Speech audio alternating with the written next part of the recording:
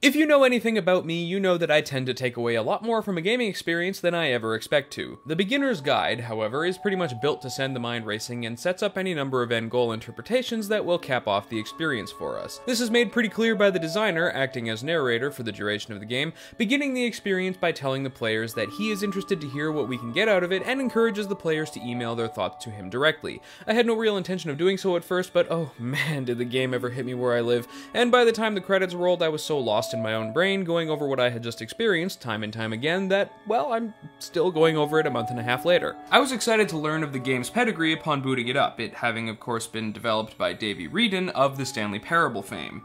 The game consists of Wreden himself guiding us through a collection of independently created games designed by an acquaintance of his known only as Coda. The game as a whole plays out more like a presentation than an actual game, resembling the act of leafing through a person's creative diary, if you will.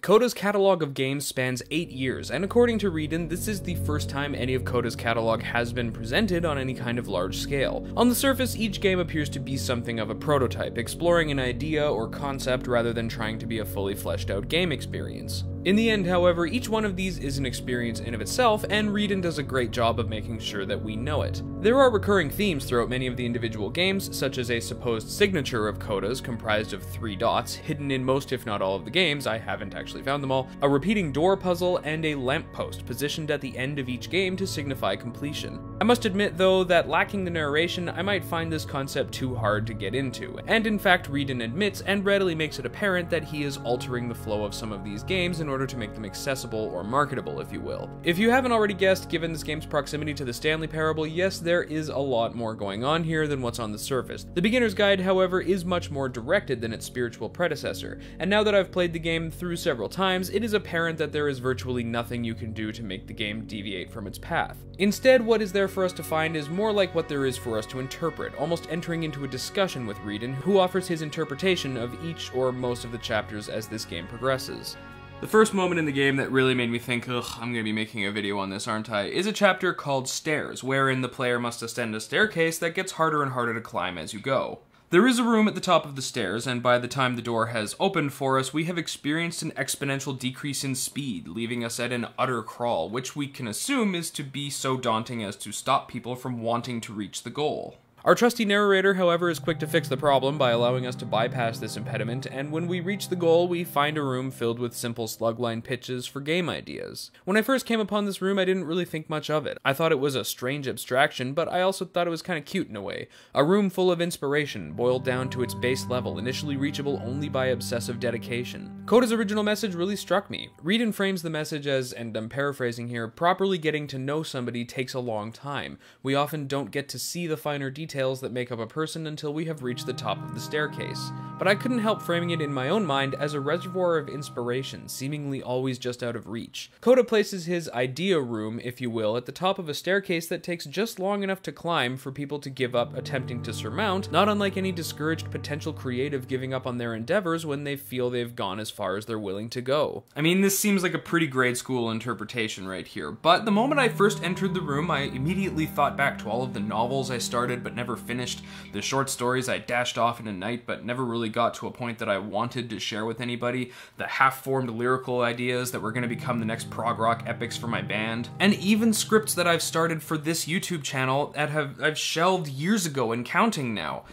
Suddenly I'm thinking of Coda as an artist, struggling to fit his sparks of inspiration into a completed project, just like me. Following the stairs chapter, we come across a large paneled wooden door that demands a bit of a tricky maneuver to make it past. Upon opening the door, you find it leads to a narrow, dark space with billowing smoke blowing around your ankles. Nothing to the left, nothing to the right, and only another door, looking exactly like the one you just opened, opposite you. In order to open this second door, you have to turn back, close the first door, and slip through to the other side before it's fully shut. Now we are cut off from whence we came, and only then are we presented with the switch to open the second door, leading us into the next game space, often the closing room for Coda's games. Eventually, Wreden suggests that the door puzzle is Coda's way of closing proposing an idea, and moving on to the next observation or line of thinking. This, in my mind, is more or less on point, though I'm not sure it goes quite far enough. Each game has its own tale to tell or message to convey, and these specific ideas don't really appear from game to game, sure enough. The topics do go hand in hand, but even if the similarities are there, the conceit of each game is observed from a different perspective, if you will. But the door puzzles always stuck in my head throughout the game, and not just because they kept showing up. We first saw them after we witnessed the idea room, after we have experienced distilled, directionless inspiration. Almost as though we have a starting point now, time to go find the doors. I began to see these puzzles not just as the end of ideas, although they are certainly that, but as the end of a project, creative or otherwise. When I stepped through each iteration of the door puzzle, I found myself reflecting on where they were positioned, what they were having me do, and what I was seeing. A door at the end of a game space born out of somebody's creative drive. Between the doors is only drifting wafts of smoke and cold darkness to either side, with the kicker of course being that we have to shut the door behind us, leaving us no way of ever opening it again in order for us to continue onwards. It's almost as if to say we can't stay in this project forever. How can we ever call a work of art, such as a game, a film, or an album, until we have finally put the finishing touches on that piece? We essentially close the door behind us, never to return to that creative headspace again, finding ourselves in the aimless void that is being between projects. And this is definitely something I sympathize with. There isn't really a moment of the day when I'm not thinking about this show in some capacity. When can I sneak in some editing time? What should my next topic be? My last video came out so many days ago already. Why haven't I started a new script? And if I'm not writing a new song for the band, or in the process of recording a new album, there is something missing from my daily train of thought. Finishing a new video for the channel, or finally playing a brand new song start to finish is the first door opening at the end of a latest endeavor. The directionless void between projects is both so promising and terrifying at the same time. The prospect is to give up our authorship, to call it finished, in favor of something that hasn't even come into existence yet, and is on us to make happen. There was a small twinge of that every time I stepped through those doors. The doors do in fact interact with the ideas present in each chapter of the game. It's as Wreden describes it. The ideas remain where they are, for sure, but the metaphor that they're framed within, specifically the doors, continues to grow and take on new life as Coda changes where we find them and what happens when we approach them. And that's when things start to get interesting.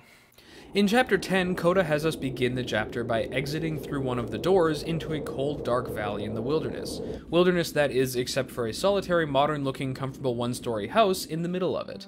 When we enter the house, the sound of the cold, rushing wind dissipates and is replaced with relaxing music. Inside, we meet a person who begins to instruct us to clean certain areas of the house that have become messy.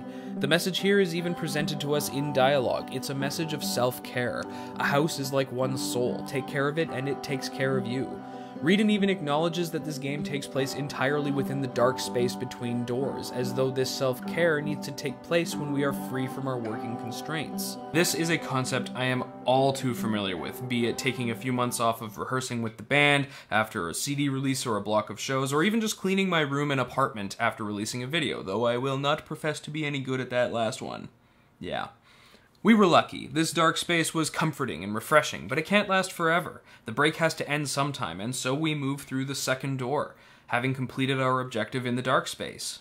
Eventually we find ourselves falling through a void into a depressingly discolored door that is waiting and open for us after we have destroyed one of our projects, leaving us with nothing but an unceremonious plunge into the dark space. No puzzles, no special framing device, just an empty ending with no result, leaving us resentful at our failure, manifested before us as a broken machine that we are unable to destroy with our weapon, and the traditional lamppost that is our only grounding line in the chaos that is creation. Our inspiration, so to speak, is left powerless to empower us, and it just sits there, no longer fulfilling its purpose. But no matter how hard we try, we can never fully be rid of it. At one point, Coda even has us on the bridge of a starship, like the ones you might see on Star Trek, complete with a crew and everything, on a collision course with the door.